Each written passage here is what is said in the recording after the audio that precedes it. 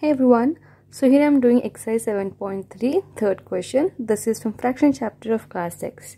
The question here is, replace dash in each of the following by correct number. So it's like a fill in the blanks. The first question is 2 by 7 is equal to 8 by dash. So we have to find out here the missing numbers. So we know that they have given the equivalent fraction here. So the first question is 2 by 7 is equal to 8 by dash. So we have to figure out how we got this 2 from 8. This is by multiplying with 4. Yeah. So the equivalent fraction we have to multiply or either divide it. So here we're multiplying with 4. So the 4 you have to multiply with 7 also. So when you multiply with 7, you get the answer 28. Okay. When you're finding our equivalent fraction, we either multiply or divide the numerator and denominator.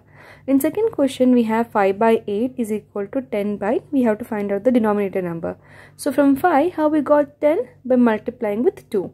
So same 2 are going to multiply with 8. So 8 2s is 16. So the answer for this question will be 16.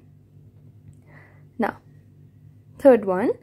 In third one, we have 3 by 5 is equal to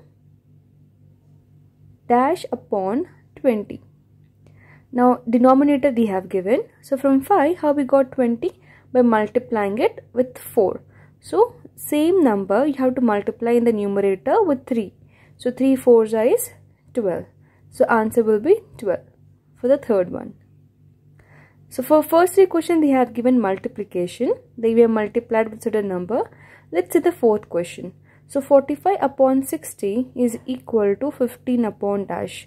Now if you see here, 45 got reduced to 15 means we are dividing here. If you multiply, you get more larger number. So here they are dividing. But with what number you have to divide? You divide with 3. When you divide 45 with 3, you get answer 15. So same 3 you divide with 60. You get the answer 20.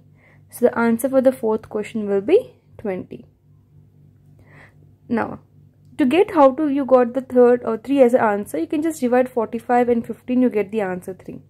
Then last one, we have 18 upon 24 is equal to dash upon 4. Again 24 has become 4. So obviously we are dividing here. But with what number you divide, you will get 4. So we know that 24 divided by 4 is nothing but 6. So divide with 6. Or 24 divided by 6 is nothing but 4. So divide the 18 with 6 again. So we will get the answer 3.